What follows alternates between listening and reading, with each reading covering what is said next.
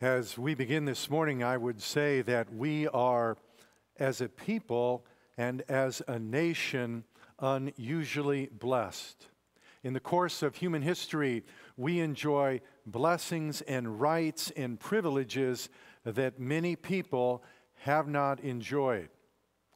In 1781, our Bill of Rights was ratified, and in that Bill of Rights, the First Amendment says, Congress shall make no law respecting an establishment of religion or prohibiting the free exercise thereof. So we have this First Amendment right that says that the Congress shall not enact a law that establishes a particular religion, that chooses a favorite, and it shall make no law that prohibits the free exercise of religion. That is a tremendous right that many people in history have not enjoyed. During the time of the early church, during the time of the book of Acts, that was a right that they did not enjoy.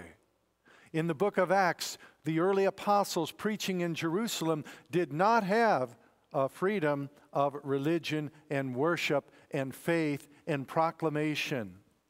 And so the question might be, how should the Christian respond when he doesn't enjoy that freedom of religion? What should the Christian do if the government were to enact some sort of prohibition towards the free exercise of religion? Well, let's turn to Acts chapter 5, because in Acts 5, beginning in verse 12, I think we see the answer to that question. Now, as we look through the book of Acts, remember, the church began in chapter 2 at Pentecost, and the apostles preached, and they preached with great power, and it says 3,000 believed. And then in chapter 3, they continued in chapter 4, and they continued to preach and offer the gospel again to the nation Israel, and 5,000 men believed. And so the church is growing in the book of Acts. Remember chapter 1, verse 8, it says in the theme verse, "But you shall receive power when the Holy Spirit has come upon you, and you shall be my witnesses both in Jerusalem and in all Judea and Samaria, and even to the remotest part of the earth." So in other words, they were witnesses, and at this point they're witnesses in Jerusalem. And that's what we're seeing, and we're seeing the witness of the apostles. And beginning in verse 12, and it says, "At the hands of the apostles, many signs and wonders were taking place among the people, and they were all with one accord in Solomon's portico." So the apostles were giving tremendous witness, and God was accomplishing signs and wonders and miracles through them.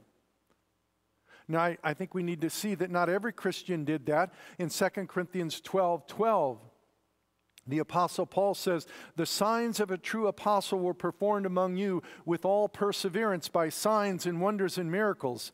So it's not that every Christian did signs, wonders, and miracles. Then they would be called the signs of a Christian. But he says the signs of a true apostle were performed among you. And so God was using them to validate the message. And so that's what we see in verse 12. Then in verse 13, "But none of the rest dared associate with them. However, the people held them in high esteem." And I think the none of the rest probably refers to the other Christians. They even held the apostles in such high esteem that they didn't associate with them or were reluctant to. And then the people, I think that probably refers to the Jewish nation, the people that came into the temple area in the complex and would hear them preach and would see them and were aware of the miracles that they did, that they also were held in high esteem. And it says, "And all the more believers in the Lord, multitudes of men and women were constantly added to their number." So many people believed to such an extent that they even carried the sick. What does it say here? "Sick out into the streets and laid them on cots and pallets, so that when Peter came by, at least his shadow might fall on any one of them." So other than the Lord Jesus, Peter and Paul had the greatest of gifts of healing. And it would seem here that Peter was able, walking through the street, his shadow would fall on them and people would be healed. And then the next verse, see what it says there, verse 16. "Also the people from the cities in the vicinity of Jerusalem were coming together, bringing people who were sick or afflicted with unclean spirits, and they were all being healed. So it wasn't just even Jerusalem now.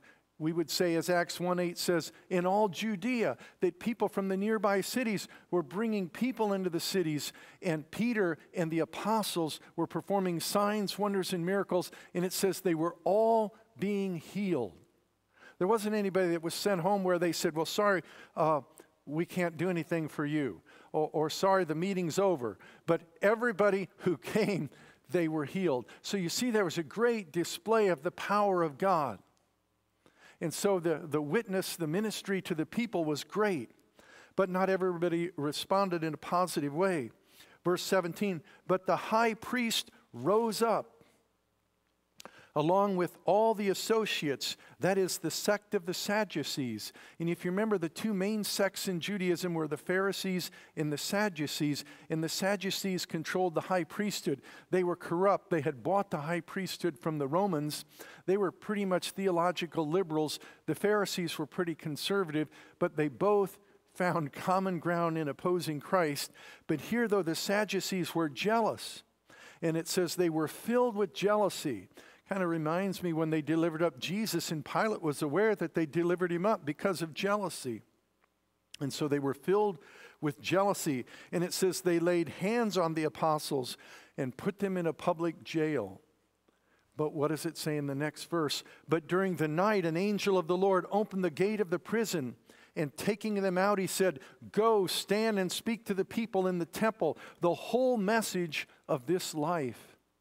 So you see another sign, another miracle. The apostle or the angel delivered the apostles and delivered them so that they were able to leave the jail. And yet apparently, from what we'll read in a few moments, the doors were locked and the guards were still there. And here in this situation here, he releases them, but he doesn't tell them to flee, but he says, go right back to the temple and continue to teach. And he says, continue to teach this, or the words of this life. And Christianity is a message of life. It's a message of the life that God can give, a message of eternal life and new life. And so that's what they were told to do, even though they had just been arrested there. In verse 21, and upon hearing this, they entered into the temple about daybreak and began to teach. So they continued to teach in the temple. Well, what would happen as a result in verse 21? Now when the high priest and the associates came, they called the council together. And the word for council there is Sanhedrin. Sometimes you'll hear that word Sanhedrin, which meant 70 leaders of Israel who were overseeing the affairs of the nation. They called the Sanhedrin together, even all the Senate of the sons of Israel, and sent orders to the prison house for them to be brought. So the orders were to summon the apostles, but the officers who came did not find them in the prison, and they returned and reported back, saying, we found the prison house locked quite securely, and the guards standing at the doors, but when we had opened up, we found no one inside. So the apostles are gone. Now when the captain of the temple guard and the chief priest heard these words, they were greatly perplexed about them as to what would come of this. So they did not know the answer. But someone came and reported to them, the men whom you put in prison are standing in the temple and teaching the people. So you see, they continue to teach, they continue to witness, they continue to proclaim the gospel. Then the captain went along with the officers and proceeded, and it says here, to bring them back without violence, for they were afraid of the people that they might be stoned. So they were going to bring them back without force. And when they had brought them, they stood them before the council, and the high priest questioned them. Now, the New American Standard says he questioned them, but then it'll go on to say in the next few verses, I don't see any question at all. It was just a rebuke. It was a rebuke of them. But it says he questioned them. So in a sense, we could say he's going to indict them. This is his indictment, saying, we gave you strict orders not to continue teaching in this name. And yet you have filled Jerusalem and your teaching and intend to bring this man's blood upon us. Several things to note here. This is one of the greatest compliments they could have received, because he says, you have filled Jerusalem with this teaching. And that's exactly what Acts 1:8 says. You shall be my witnesses both in Jerusalem and in all Judea and Samaria and even in the remotest parts of the earth. And here their enemies say, you have filled Jerusalem with this teaching. So they were very successful. One commentator had said they were the most successful generation in church history. When you think about, they began in such a small group, and by the end of the book of Acts, the church has spread throughout the known world at the time. They had filled Jerusalem with this teaching. And that's for sure. And notice also he says, you intend to bring this man's blood upon us. Which is kind of ironic, because in Matthew chapter 27, they said, all the people said, his blood be on us and on our children. So at that time they were happy to bring the blood upon them, but now they no longer want that. Now, of course, the nation Israel rejected Messiah. The Gentiles rejected Messiah. The world rejected Messiah. And notice also he says, this man. And it seems that there's an aversion, particularly of those who do not believe. They don't want to say the name Jesus. I've even experienced that with certain groups of people. They do not want to say the name Jesus.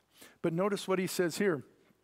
He said, you filled the city with the teaching about this name, and you intend to bring this man's blood. But they don't want to say the name Jesus. Of course, in the book of Acts, the name Jesus, it says, is a wonderful name, and there's salvation in no one else, for there is no other name under heaven that has been given among men by which we must be saved. It's quite a name. And it's a wonderful name to be able to say the name Jesus. But they don't want to say the name Jesus. And so he says, you intend to bring this man's blood upon us. So that's the indictment. That's the rebuke. And the question is this: what should the church do? What should a Christian do? What should you do if someone says you cannot witness in the name of Jesus? You cannot teach in the name of Jesus? Well, I think the answer is right here. In verse 29, but Peter and the apostles answered, we must obey God rather than man. We must obey God rather than men. In other words, God has given us a commission. God has given us a message. God has given us an imperative. And if it comes down to a government that says you cannot preach the name of Jesus, we're going to preach the name of Jesus because he's the Messiah, and this is God's message. And really, that's the answer to the question. What should a Christian do? And the answer to the question is, we must obey God rather than men. Well, let's continue on, because I think the apostle here continues, in a sense, to make an appeal to them. He says, the God of our fathers raised up Jesus. And when he says our there, I think he's including them still. I think he's continuing to make an appeal to them. There's this continuous appeal to the nation Israel, even in the book of Acts, because God has foreknown the nation Israel. And he says, the God of our fathers raised up Jesus, whom you put to death by hanging him on a cross. Now, really a better translation there is you hung him on a tree. And the reason why he says a tree is because in the book of Deuteronomy, it says, cursed is everyone who hangs on a tree. And I think what Peter is saying here is you humiliated him in every way you could. You hung him on a tree, which would have been the worst type of death imagined, because it says, cursed is everyone who hangs on a tree. Now, the Apostle Paul will later tell us in the book of Galatians that that was part of God's design, because Christ redeemed us from the curse of the law, having become made a curse for us, as it is written, cursed is everyone who hangs on a tree. When Jesus hung on a tree, he hung on a tree to take the curse that belongs to all those who don't keep the law perfectly. So if you haven't kept the law perfectly, you're under a curse. And by the way, nobody's kept the law perfectly, and everyone's under our curse. But when Jesus was hung on a cross, on a tree, he redeemed us from the curse of the law, having become made a curse for us. For it is written, cursed is everyone who hangs on a tree. He took your curse. Or as Johnny said, God made him who knew no sin to be sin on our behalf, that we might become the righteousness of God in him. It was the great transaction, the great exchange. Our sins go to him. He pays the penalty. His righteousness comes to us. We receive it as a gift. And that's the gospel. And that's what Peter is saying here. And I think if you look in the book, well, in the whole New Testament, you see the message is given over and over again to the nation. Jesus presented himself, and it says, they said, this man cast out demons by Beelzebul, the ruler of demons. So they rejected him. He's presented at the triumphal entry, and it says, rejoice greatly, O daughter of Zion. Shout in triumph, O daughter of Jerusalem. For behold, your king is coming to you. And yet it said they didn't receive him. He came to his own, and his own received him not. Jesus said, O Jerusalem, Jerusalem, who kills the prophets and stones those who are sent to her. How often I would gather you together as a hen gathers her chicks under her wings, but you were not willing.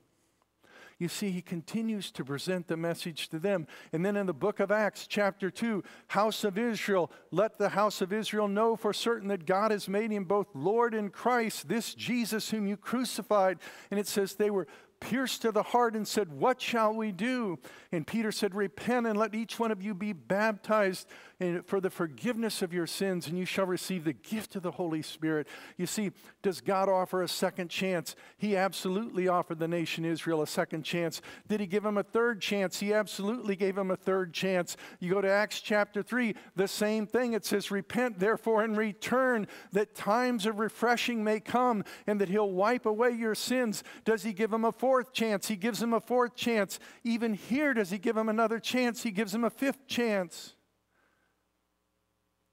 And you know, throughout history, there are always Jewish people that are going to believe. And in the meantime, the Gentiles are invited to come and believe the gospel as well. And there will be a day when the nation Israel as a whole will believe. In Romans chapter 11, it says, and thus all Israel will be saved, as it is written, the deliverer will come from Zion and remove ungodliness from Jacob. And this is my covenant with them when I take away their sins. A great day ahead, but it's a great day now to proclaim the message of Christ. And that's what he says. The God of our fathers raised him up. You hung him on a tree. But it says in the next verse, he is the one whom God exalted to the right hand as a Savior, as a Prince and a Savior. And look what he says. To grant or give repentance to Israel and forgiveness of sins. I think he continued to offer him again the gospel. And to grant there means to give. Now it's interesting, I believe repentance is a gift. I believe faith is a gift. On the other hand, the Bible also says God calls you to repent and God calls you to believe. And what repentance means is an acknowledgement of guilt and inability, an acknowledgement there's nothing you can do. And faith is then turning to Christ and trusting in what he did. And it says when you do that, you have the forgiveness of sins. And you have this life that he's talking about. And God grants that as a free gift. And then it says, and we are witnesses of these things. And notice the word witnesses. That's a word that's always in the book of Acts. And it should be a word that we think about because you're a witness and I'm a witness. And God wants us to be witnesses of these things. And we are witnesses of these things. And so is the Holy Spirit. And he's the one that gave them power. And he's the one that can give us power.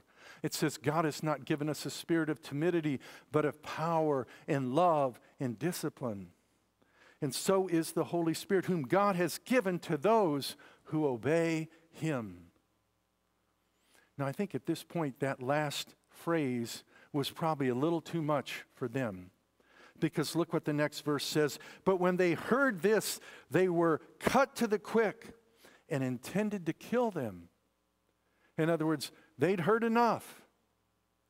And just as they intended, and they did kill Jesus, They intended to kill them as well. But then God raises up someone who intervenes. It says, but a Pharisee. And that's interesting in the book of Acts, because we're going to see that even though the Pharisees and the Sadducees generally were against Jesus, they also historically, and even in the book of Acts, were sometimes against each other. And sometimes the Pharisees would come to the defense of even the Apostle Paul later on in the book of Acts. And here, this man is a Pharisee.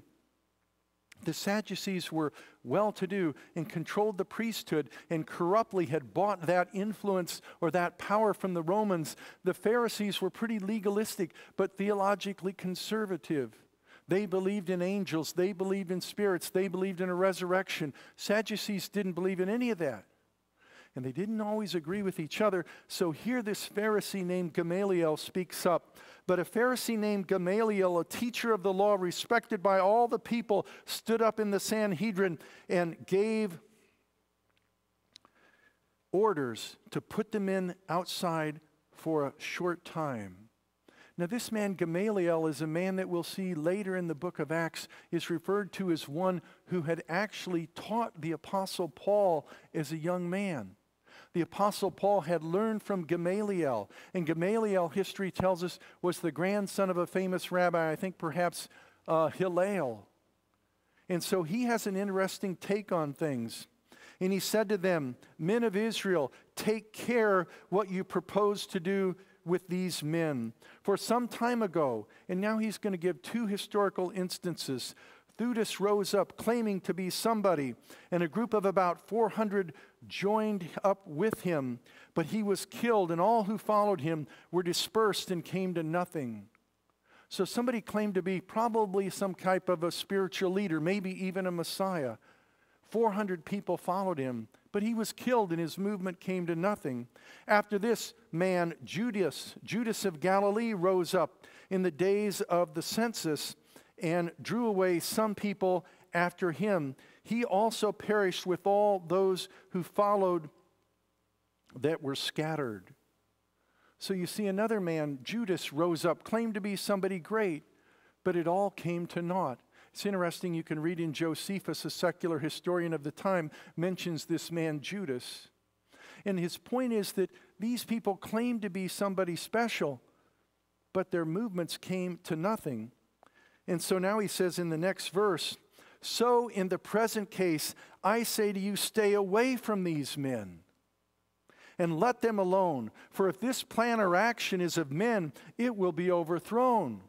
But if it is of God, you will not be able to overthrow them, or else you may even be found fighting against God. So his advice was, stay away, stand back, leave them alone. Now again, it's not the best advice. The best advice is to believe them. But it's better advice than to kill them. And so he has an interesting take on things. Stand back, because if it is of men, it will come to nothing. But if it is of God, you will not be able to resist them, and you might find yourselves even to be fighting against God. And so that was his device. Verse 40 says, they took his advice, and after calling the apostles in, they flogged them and ordered them not to speak in the name of Jesus, and then released them. I think it's a little ironic. It says they took his advice, and then they flogged them. I mean, to flog them, that's generally would refer to receiving 40 lashes. Now, the Pharisees are it's not funny, but it's kind of funny. They were always careful. They didn't want to make a mistake, so they'd only give 39 lashes in case somebody miscounted, so they would be sure that they didn't give too many. But let's say they got 39 or maybe 38. What do you think? But either way, that's not really leaving them alone. They flogged them, and then they released them. And you think at this point the apostles would say, well, we've had enough. Well, not so. What does it say in verse 41? So they went on their way from the presence of the council, rejoicing. That's a funny way to respond to a flogging. Rejoicing that they had been considered worthy to suffer shame for his name. And then what'd they do? And every day in the temple, that's like the square. and in the temple and from house to house, they kept right on teaching and preaching, and that's evangelizing, that's the word there, Jesus is the Christ. They continued in their proclamation. So what's the point of the passage this morning? Well, we began by saying we live in a country where we have the free exercise of religion. And what a wonderful right that is. But if we were in a situation like the apostles, what should the Christian do? If there's a prohibition against the free exercise of religion, he says here, we must obey God rather than men. God's commission, God's message, God's imperative, God's instruction is to preach the gospel. And God's a higher authority than any human authority. It's interesting in American history, and I'm not teaching American religion at all, but some people in American history, John Adams and John Hancock, are attributed with the saying, we recognize no sovereign but God and no king but Jesus. We have a great history. We have a wonderful history of godly people. John Hancock said that all may bow to the scepter of our Lord Jesus Christ, and that the whole earth may be filled with His glory. James Madison, who wrote the Bill of Rights, said, cursed be all that learning that is contrary to the cross of Christ. What a great history. And there are other quotes as well. But my point here this morning is to encourage and teach what the Bible says. And if the question is, to whose allegiance does the Christian ultimately fall under? Its highest allegiance is to God and His message and His gospel. And so if there's a question, now the Bible tells us to be submissive to governing authorities in all things, for there is no authority except those established by God. And authorities are what does it say? They're servants of God, appointed for our good. But if they overstep their bounds and get into God's territory and prohibit the preaching of the gospel, the Christian has another command. And we might say if they get into the area of making or mandating or requiring the Christian to sin, the Christian's not responsible to do that either. But the general principle is to obey. But the exceptions are the ones I've mentioned. If they prohibit the preaching of the gospel says we must obey God rather than men. But I think that principle can even transcend into other areas. What if there's some unethical decision? How are you going to respond? What are you going to do? I would say this passage would say we must obey God rather than men. What if somebody wants you to do something popular but it's not right? This passage says we must obey God rather than men. What if somebody says, well, I'd like to witness to my friend, but they may not like me, they may laugh at me? What does this passage say? We must obey God rather than men. In other words, he's saying this is our priority, and we should recognize that not all are going to believe.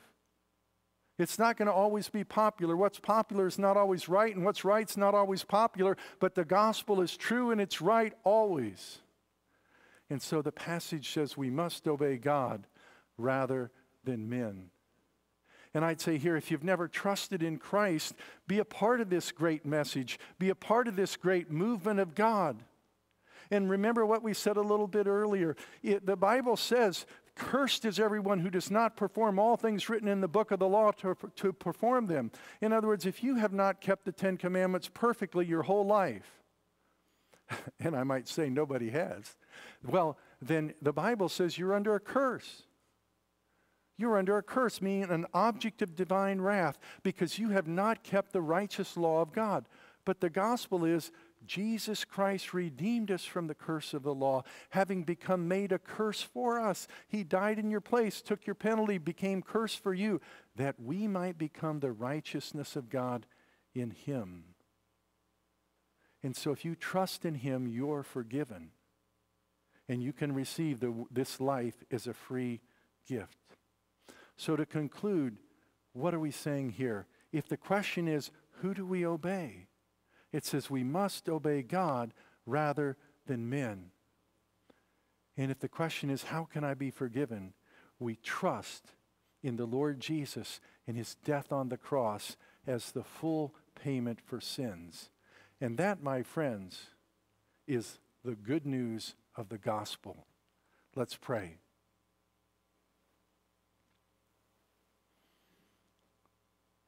Lord, we come to you, we worship you. Help us as we think of this word today to remember the verse, we must obey God rather than men. Help us to remember that as we face decisions. Maybe sometimes we're embarrassed to say, I believe in Jesus. The apostles said we must obey God rather than men. Help us to be strong. Help us to be filled with the Spirit. Help us to have courage. Help us to be men, as it says. And if there's one who's never trusted in Christ, I invite you, friend, to make a decision, to pray with me. Dear God, I don't trust in what I've done, for I have not kept the commandments perfectly. But I trust that Jesus paid my penalty. He suffered in my place. He shed his blood for me. I trust that his blood, his life, was the payment for my sins. I trust in Jesus Christ as my Savior, and I receive the free gift of eternal life. And Father, we pray and ask all this in Jesus' name, and we praise you. Amen.